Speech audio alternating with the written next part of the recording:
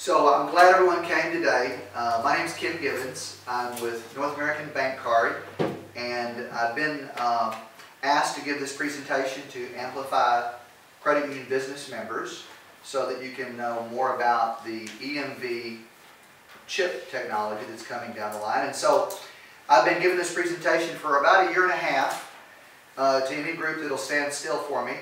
Texas Society of CPAs, Boy Scouts Council, Girl Scouts Council, CFOs of Travis County. So it's just informational, educational. I call it, and I was just trying to be funny again, I don't know if I'm very funny, but the chips are coming, or what's best, chips or strips? So a little background on me: I've been in the industry for 23 years here in the Austin area. Member of several card trade associations, give educational classes, and most recently I've been asked to be an expert witness and do some testimony in the industry. So that's kind of fun to get to dress up and, you know, stand in front of a judge.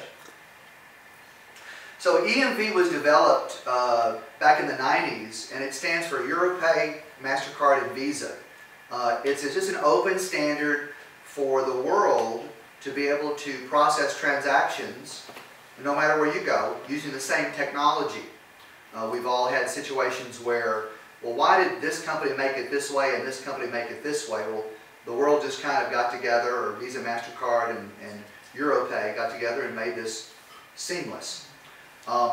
They are really just to make sure that everyone can use their cards anywhere, and they use microprocessor technology, which is much safer than magnetic strips.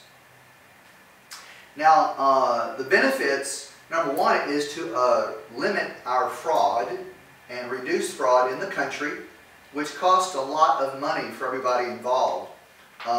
Using this global infrastructure, I'll show some slides in a moment that point out the world has been doing this for years, and we're the last to get on the bus. We're number one at being last at this point. So, and why is that? Well, it comes down to, I always just say it's two reasons: either politics or money and politics. Both? Probably so. Okay. The banks, the financial institutions, Visa, MasterCard, American Express, Discover said money.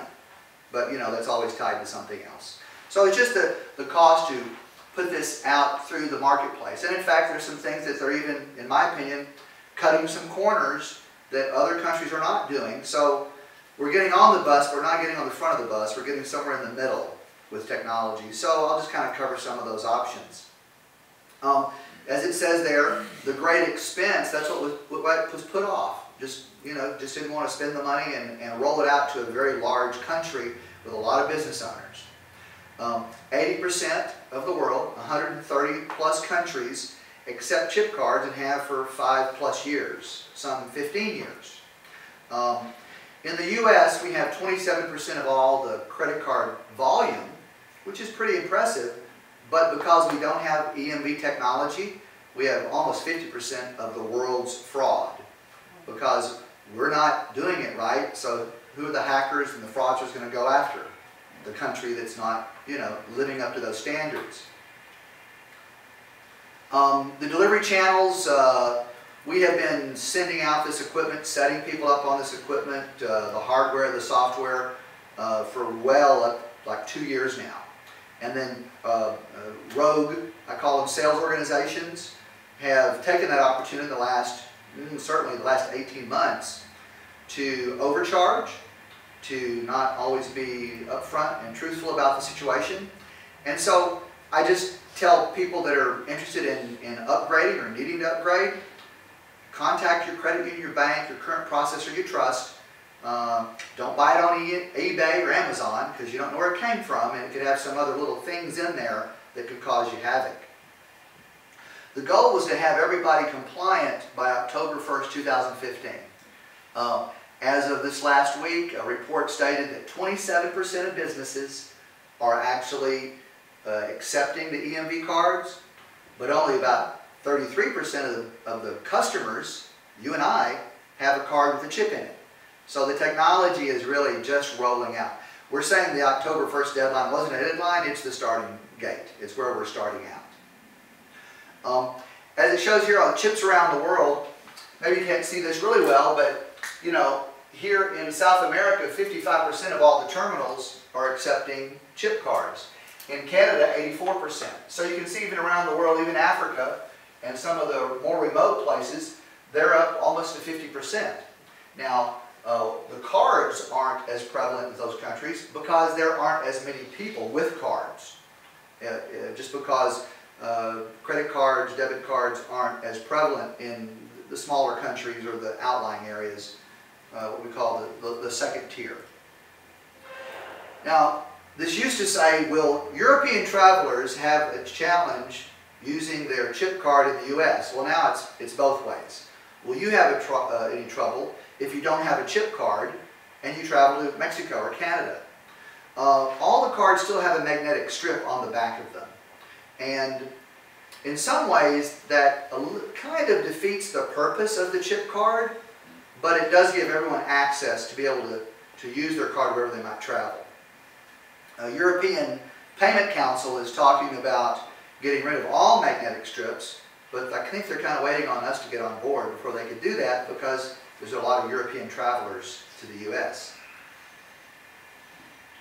Now, how does it address fraud? Well, the secure microprocessor is dynamic. Each transaction is unique, so that even if someone had a skimmer or a device in a card reader and it took your information, it wouldn't take your card number, your name, or other information. It just takes the transaction data. So they can't really do a lot with that. Whereas magnetic strips, if you swipe your card in a device, that data is your name, your address, your card number, the 3 digits on the back, some other data, and they can replicate those and produce 1,000 cards overnight and send them anywhere so that you're getting, people are taking your money.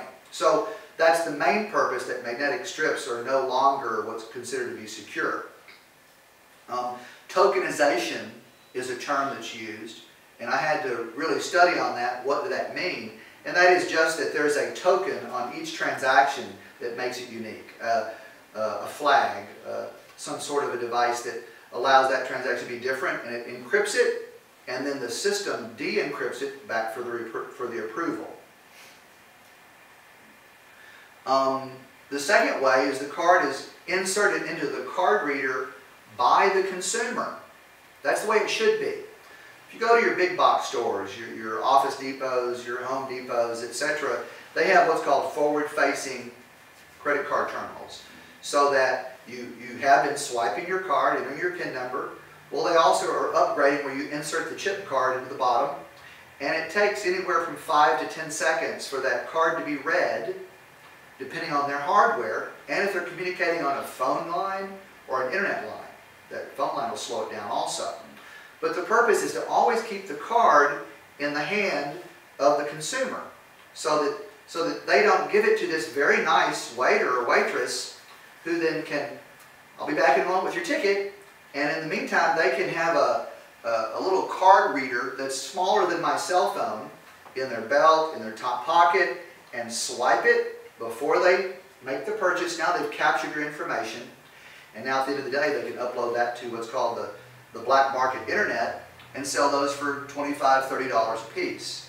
So even restaurants are having to upgrade. One company, Chili's for example, they came out about a year ago with little kiosks or tablets that you can play games on and order, but you can also make payment right there. So they're one of the few companies that really got ahead of the curve. So restaurants are going to have to figure out how they're going to do that, because that's an expensive proposition.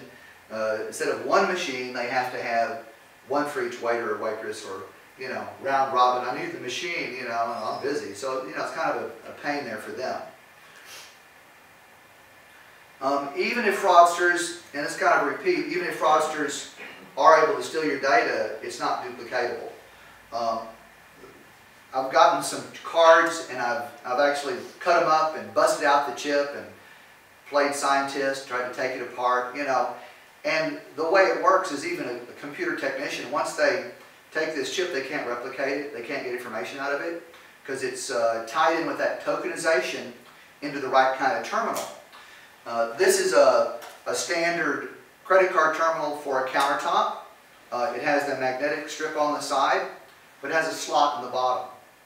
Most terminals out there today have a slot because they were manufactured in Europe and they're used in Europe, but the chip technology wasn't turned on in the machines. So the US has to get a whole new version of terminals to do that with. So this is a countertop terminal, but in the same way, they have them that like this, a little smaller maybe, that have a wireless capability. Just put the card in, run the transaction. It even says remove the card and hand the terminal back to the clerk. So it's really trying to make it intuitive, much like an ATM or other things that we just follow the instructions, you know, like, what do I do next? Tell me. On October 1st, as I mentioned, all merchants and consumers were expected to have chip card technology either in their pocketbook or wallet and at their stores. The big difference here for a merchant, why do you need to upgrade if you're in a retail environment? Well, it used to that if I had a stolen card in my business, I would be out the product or service that I gave them. You know, whether it's a meal or a pair of shoes, it's gone. Plus there was usually a $25 to $50 fee charged by the processing company for that issue.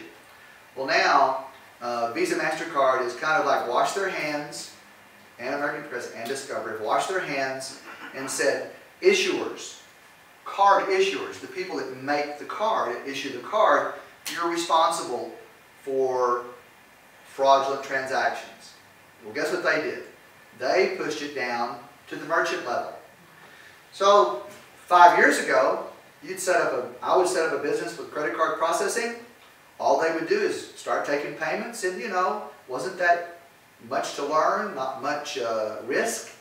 Well now, if you take a magnetic strip transaction as of October 1st, and that transaction is fraudulent, stolen, etc., counterfeit, you are responsible not only for the product that walked out the door, but also Visa has and MasterCard have said they will probably do an audit, which is over $1,500. They might fine you several thousands of dollars. The original card holder whose information was stolen and put on that card, or the card was stolen from them, if that crook went to 10 businesses and cost him thousands of dollars and maybe loss of reputation, loss of other significant data, or financial ruin, or challenges, they can sue all those merchants because they were not using the most secure technology. So it's a carrot and a stick kind of thing. Now the other side is if you do upgrade, Visa, MasterCard, and the issuers say, merchant, we'll even pay you back for the product that walked out the door. In other words, if you have a chip card and for some reason it's a fraudulent transaction, which they say can't happen, they'll cover everything. So they're promoting that it'll be super safe if you take chip technology, and if you don't, you are on the bad list. And you'll be in big trouble with that liability shift. I have a question for that. Sure, questions? As long as the chip cards continue to have the magnetic strip, they have the exact same possible fraudulent activity. How are they combating that? The other side of it is if it's an only chip card and they use it for an internet purchase, the chip doesn't actually provide any safety then. Right. So second question first. This has no relationship to telephone orders or internet orders. This is only retail, face-to-face swiped transactions. So that it's just the same tech. There's nothing new. Now they are talking about coming out with every laptop coming out, or a device that you can attach to your laptop that would read your chip card for an online transaction, which is under development. So there is some plans in that area, but nothing's come up, How so far away far. is that technology? Pardon? How far away is that technology? Big question mark. Okay. Yeah, they've been at this. Europe's been taking cards for 15 years, and they've been wanting to do that. I'm sure there's people that have the technology, they just haven't set it up, or they're not ready to roll it out, or it's still under test. In terms of the magnetic strip, The transaction system, whatever the system is, will know if it's a magnetic strip transaction or a chip transaction. Right. So once again, if it's a stolen transaction, a stolen card, and it's swiped, and it's bad, the system knows that, oh, you took it in the wrong fashion.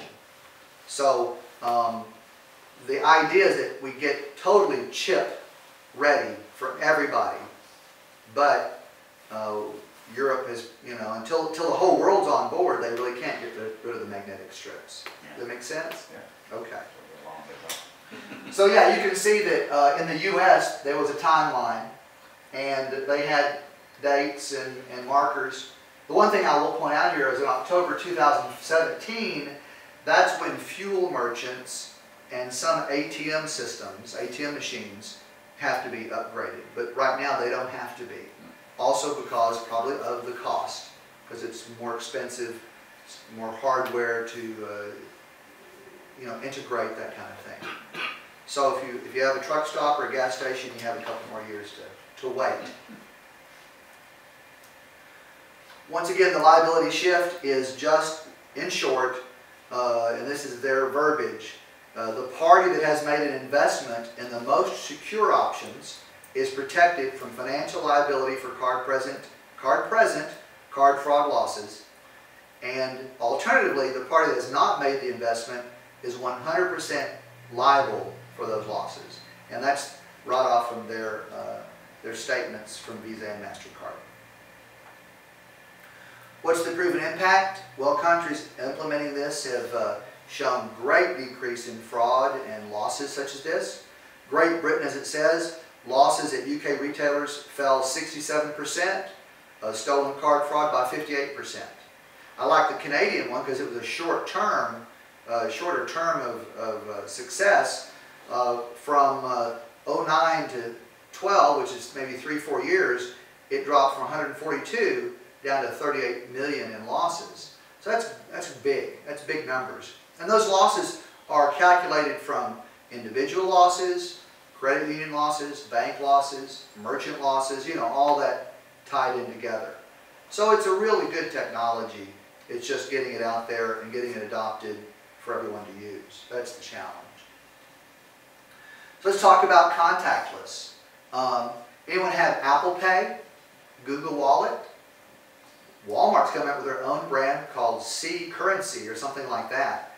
So contactless is where an app is on your phone, you call up the card that you saved in that device, and instead of using your card, you just tap your phone, either tap it or get it near within 3 to 5 centimeters of the device, and it pulls the technology out of the system. It also has the same dynamic, unique transaction, the tokenization, and they're saying that it's just as safe, sometimes even safer, than the actual card with a chip in it. The big reason that the industry of retail will start accepting this primarily is because it's faster. Let's say I run a fast food restaurant or a convenience store, and it's lunchtime, and there's 7 people in 4 lines or 2 lines.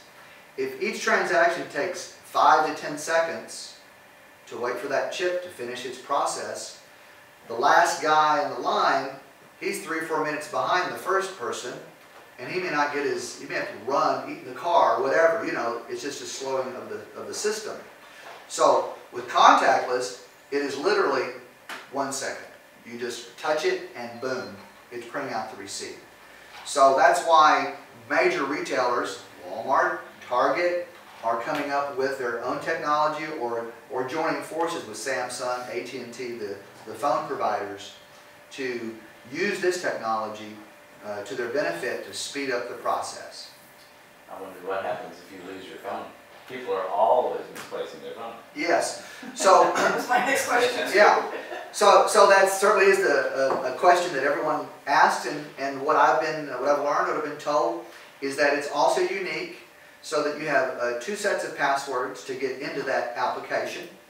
And if you know, of course, that your phone is missing, which, it's kind of like your car keys. Where are my car keys? I need to make a phone call well as shut down the phone from that process. So for that reason, layers of security, losing the phone, you know, it could cause some problems, but you can shut it down remotely just like that. So, If you have shared devices, such as your iPad and your iPhone are in sync, or either Samsung tablet and their phone, right? are you able to use that same sync app using your iPad? Do you know if I am not sure about that. I think that if the tablet has a data plan attached to it, not just a Wi-Fi capability, but has a true cell phone data plan, it probably can be. But that's a question I'm not sure about. Okay. Not Because sure. that kind of is a concern if you have the family shared, cloud, shared. So I'm not quite understanding the security in a fast pace, Yeah. you know. Well, yeah, and so that's a great question, and as all this contactless really starts rolling out, because right now Apple Pay is the primary leader, there's others out there. I imagine there's multiple, okay, you have a passcode for your card, someone else has a passcode for their tablet, even though it might be shared, but I'm not sure about that. Good question. I have a Think about it. question about the customer's information from a retailer's point of view. In these terminals, when you take a card, the retailer doesn't retain any of that information of the customer, correct? Correct. The technology about 7-8 years ago made the equipment, it had no saving device, it was just a communication system. So yeah, none of that saved in the newer machines that are really all out there today. And the newest machines won't save that data either. Is that true as far as these little swipers that don't print a receipt, send it directly to whatever email you want? Correct. Is that saved by having a receipt? The email is saved not on the phone or the device, but saved in the server.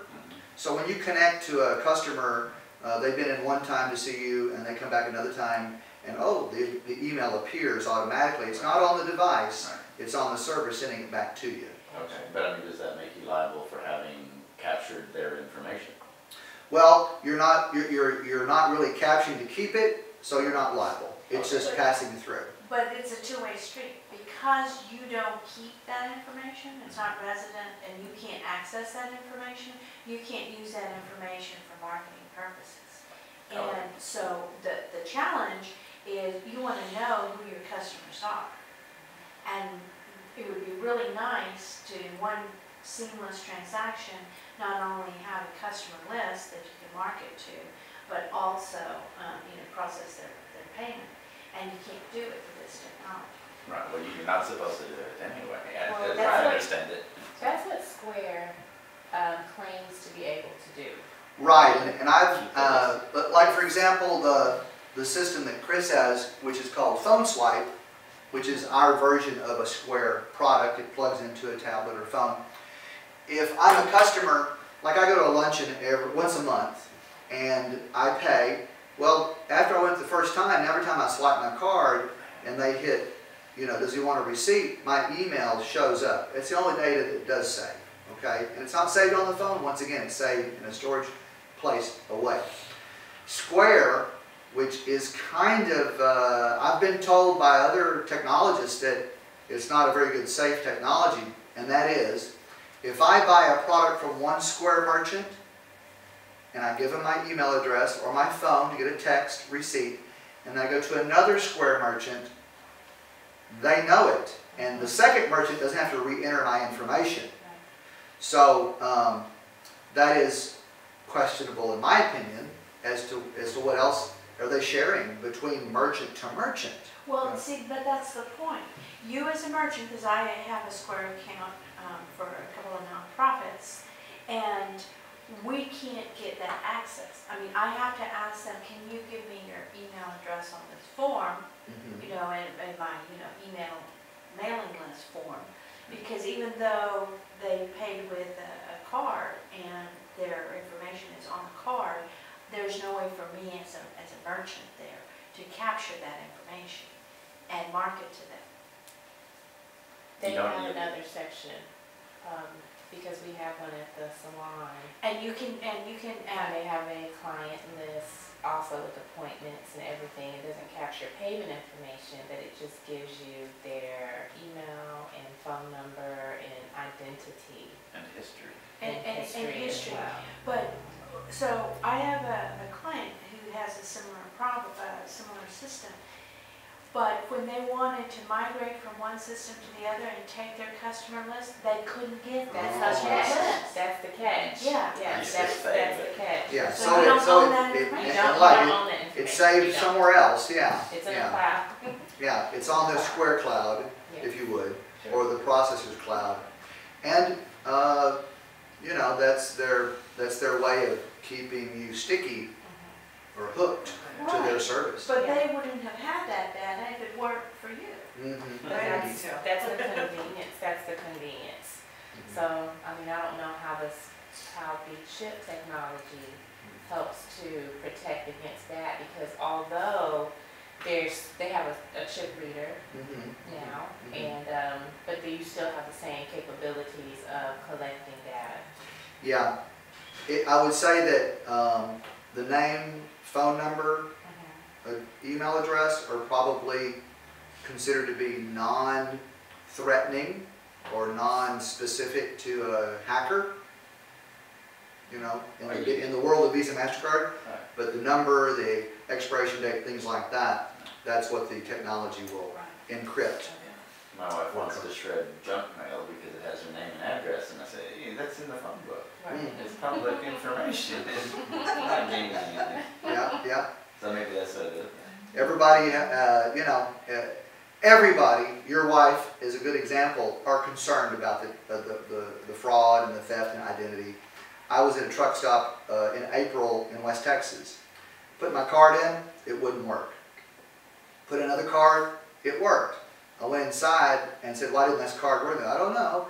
And the next day I had 5 charges from 5 different places in the world for $1. Somehow they had a skimmer on that truck stop reader, fell out in the truck, picking them up and sending them to whoever. And you know, I was able to, you know, luckily the card company are very sharp these days, and they go, you're not in Malaysia and Great Britain in the same place, and you're in Alpine, Texas, come on. So they canceled stuff like that. So, you know, 1, 2, 3, the 3 steps to compliance. You need the hardware. You have to make sure that it's hardware safe and it's talking to the right system. Do you need a tablet-based system? Do you need a point-of-sale system, or you just need a simple countertop terminal? But once again, I'll just say, work with someone you know, someone you trust, someone that you can get hold of, not your eBays, your Amazons, or your used equipment type thing. Is the countertop terminal portable so that I can take it from, I don't know, presentation to presentation? You can, you just have to plug it into a phone line or an internet cable Okay. in the back. That's not smart. Yeah, I okay. did that for 20 years and finally said, Okay, so you use... people aren't activating their phone lines anymore. They just Yeah, always that's use true. their cell phone. Yeah. So do you have, is it wireless as well? Wireless? We have one that looks very similar to this, that is wireless. It has a built-in wireless system. It has the full-size printer capability and all the things like this does. But it can be taken, and that was what we used for food trucks and craft shows and electricians and plumbers and people that do home repair, things like that. And then of course came out with these guys, the Square knockoffs or Square, and so now this is the mobile option that everyone likes. And it's very safe. I've not heard of any technology issues with this over the last several years. But that technology is still the magnetic strip technology, not the chip technology. Right. For example, our company is, once again, like I said, the technology is running and trying to catch up. They have beta tested new readers. They are going to start sending them out, what's soon? November, December, January? You mean actually readers that go on Yes, your smartphone? yeah, in the phone swipe system specifically. Square, I think they already have theirs out. Yes. It all goes back to the bigger they are, the more technology and money they can put in something to get it out. And so Square beat everyone to the market in that area. It was just a matter of time until you'll be getting a new reader at some point that accepts the chip cards as well for your business. I don't want to jump ahead. Oh, go ahead. But is the purchase and acceptance of the new readers the only steps of compliance for us? Or now with I continue hearing the PCI DSS compliance fees. Now are they now weaved into the monthly fees, or, I mean, where are all these fees coming from that? So PCI, Payment Card Industry, DSS is security. That was something that started about 4 years ago. Right. In an attempt to head in this direction as well, a safer technology. PCI fees are mandated by Visa MasterCard, and the processors typically pass that on. It's anywhere from $7, $8, $10, $15 a month, or $150 a year, in that ballpark. For whatever reason, and I've asked a lot of people, I haven't really gotten I haven't gotten a good answer from my point of view. These guys hooked up to cell phones don't have to follow aren't liable or out there for the PCI issues. So you don't pay a PCI fee when you're using those. Whereas if you use one of these guys, or a computer, or a point-of-sale system, or anything else, you have those PCI fees. It has something to do with the way the cell phones encrypt the data already. Probably the same way that someone can't tap in and listen to your cell phone conversation. That jumbles it all up, and people can't hack into what you're saying if I'm telling somebody some secret numbers. So that's what I believe, and that's what I've been kind of pointed towards. But stay tuned, it's a new day. And PCI may start encompassing mobile devices as well pretty soon. Just don't know. Up until now, they've been hitting me with that fee, and I didn't have to be PCI DSS compliant every summer. Exactly. And the PCI requires every merchant. I've got a whole other presentation on that I've been doing previous years. Now every merchant has to answer an annual survey, a self-assessment questionnaire, and pass it based on the questionnaire that they're compliant. If you're not, then they start charging a non-compliance fee of $20 a month, $30 a month, something like that, until you make that call and get that done. But most of the process, at least the company that we work with, we outbound people and say, you need to do your PCI compliance, can I help you right now? Here's the form, here's the website, please call us. They don't look at it as a profit center. I think some companies do, but our company does not. We go, you need to be compliant, because if you're not compliant, it looks bad on us, and if something bad happens, we'll be, because we weren't keeping you compliant, we're in trouble too. So it's another security thing that, it's out there, and once again, merchants didn't have to do all this stuff a few years ago, but now in this marketplace we do. We'll go to step 2, software. Is it PCI security level encrypted? Does it have the right drivers? Does it have elements to interact? You know what? I am in marketing. I don't know any of those terms to know for sure. I can't tell you whether your equipment is or your equipment is. But once again, I rely on the technologist in our company to let us know, okay, this is the good stuff. This is the stuff you should market. Once again, step back to the trusted source. Try to find somebody that has backing to help you understand those terms. Or at least, I don't understand it, but it's like, I don't know how my car runs either. But I know that GM makes me a good car, I'll drive the car. You drive the machine in the same fashion. And then step 3, the people part. Be prepared for confusion. I've been confused. I mean, I try to talk to the clerk at the Walmart and say, why isn't your chip card reader working? She goes, I don't even know how that works. I don't know. Swipe it, somewhere along the way, that one's working over there, but this one isn't, So when you're out there, if you have employees, you just need to know to train them. And we just did a fraud seminar with a certified fraud examiner with over 30 years experience. And he said that 5% of all losses for businesses is from internal theft, fraud, or loss. And so if you're a business owner, you should put on the responsibility hat and know how all this works so that you can train them and you can watch over them and you can know what's going on. A lot of businesses, certainly the professional businesses, doctors, lawyers, etc., they expect the office manager to do that. But in the same way, that office manager could be skimming some money out of your till and you don't even know it.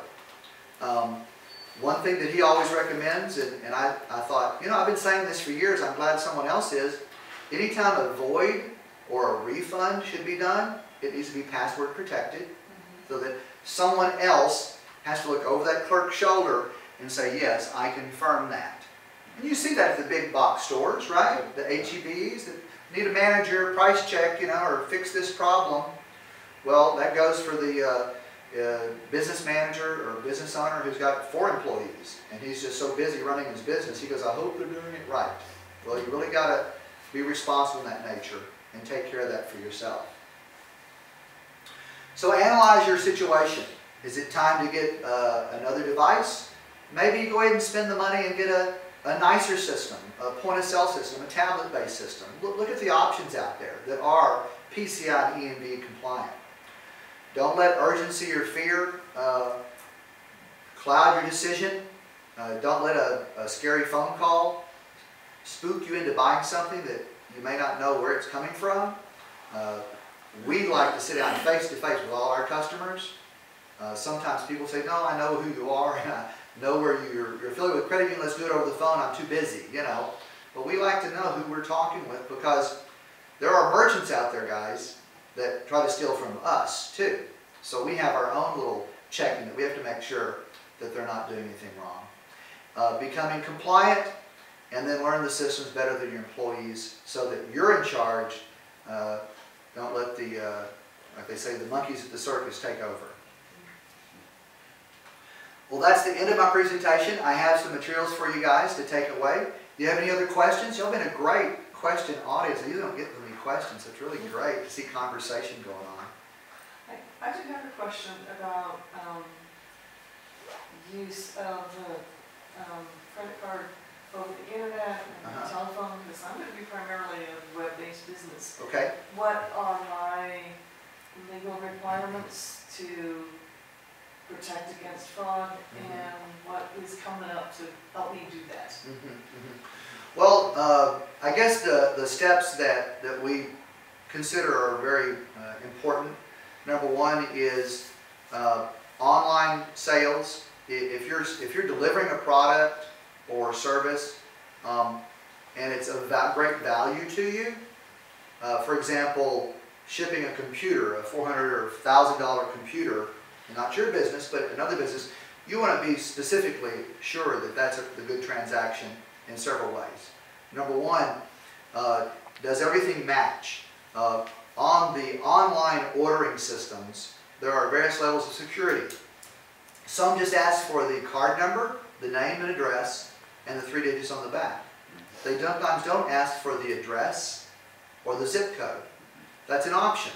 So when you're looking at getting an online transaction system of some kind, make sure that it's asking as many of those security questions. Turn it all on. Turn all the security features on. Don't opt anything out. Number two, if you are concerned or you just want to be extra sure, get a phone number, of course, and call that person right after they place the order or an hour later. Say, we'll be calling you in the next 2 hours before we ship the product to confirm your address. Well, you're actually confirming their identity, you know. Don't ship to P.O. boxes. Don't ship to hotel lobbies. Don't ship to civic centers, you know, unknown physical addresses. And if you enter that information into the system, it should come back all match, or maybe zip code no match, 3-digit no match, you know, little digits on the back. If any of those things come back as no match or not matching, then you want to take an extra step, reach out back and say, hey, I know that you placed the order, the card went through. Because I have 3 addresses personally. I have a P.O. box, an office, and a home. So if I goof up and give them the wrong information, it won't match. And I've had them call me on it and say, it's not matching. Oh, okay, that must be the card that's at my house. And it goes through. Get signed receipts if you're doing a delivery, so that it's not just left on the doorstep. So that you know that it got delivered, for various purposes and various reasons. If you're delivering a product that is internet-based, you're sending them a download, okay? Certainly, that is of value to you, but maybe you're not at a great loss if those kind of things should happen. But those rules should still apply. Check and double check. The old saying of measure twice and cut once, when you're doing carpentry or something like that. The same thing. Trust, but verify. And that can be time consuming, but it can be well worth it. Making a phone call, making sure the email is correct, those kind of things. Just kind of common sense. A lot of people open up a store online, start selling things, and oh, look at the money we're making. We're so busy. Computer store here in Austin 2 years ago did all the things that we suggested, did all the things they thought were right, and shipped $10,000 of computers to Romania. Guess what? Card was bad. Couldn't do anything about it. So just making sure you do everything that's those items, and that's common sense as well.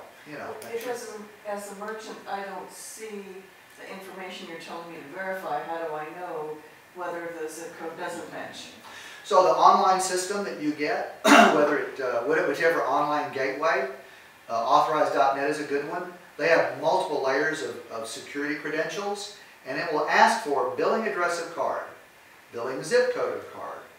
And when you hit go, when you hit submit, it will come back and it will either say it doesn't match, or sometimes you can set it to decline that transaction because it doesn't match. So you'll know, it'll say zip code doesn't match. Okay. On the machine here, if I even take a phone order and I key it in and it asks for the street address, 410 Main, so that's for 410. Zip code 78701. If those don't match, on the bottom of the receipt, it will go through, but it will say zip code no match, or AVS no match, or CVV no match. And if it's a phone order, you're usually like shipping it or someone's going to pick it up. If I tell businesses, look, if it says that, call them back and get it right. Try to confirm that information, especially if it's an expensive product. If it's picking up a pizza, oh well, but if it's picking up a $2,000 worth of windows, or window frames or shades, then you ought to be extra careful. Well, that happened to me last week, as a matter of fact. I went in to pay a business expense, and I was in a hurry, pulled out my card. I pulled out my personal card and keyed in all the numbers and everything. And we didn't take it, and I'm thinking, this is odd. But I said, okay, I'm in a hurry, I'll worry about it, later. And about 30 minutes later, I get a call from, it was another credit union, but get a call and said, are you trying to make this transaction because we saw it come in twice, none of the information matches, do you really want to authorize this? And it explained the whole problem. Sure. So you're absolutely right. Well, and to the benefit of the banks and credit unions and card issuers, they are setting up logarithms and dynamic data so that they know when something goofy is going on. Did you really make this transaction? Every time I set up a terminal, I use my card to run a 1-penny test. Well, I had to tell them there's going to be a lot of 1-penny tests, like several times a week, because I want to make sure it goes through. And so now they have a note on my account. They don't call me every day like they used to, because they know that I'm this knucklehead out there spending a penny at all these different businesses, So but they're very smart like that, and I'm glad they are, because it's protecting all of us. But I think you had a second part to your question was, even though you get all of that information and type it all in, you're still liable if it comes back fraud. Yeah, and that's right. Well, and on an online transaction, she's still only liable for the loss of the product. But if it was a retail chip transaction, you could be liable for a lot more. So Chip technology is specifically for retail, currently. Now, in Karen's case, there's gonna be a two-layered system. First, there has to be a subscription base, you have to open an account, and there'll be a verification process there. And then that will have to match the credit card information. So you'll have a double system.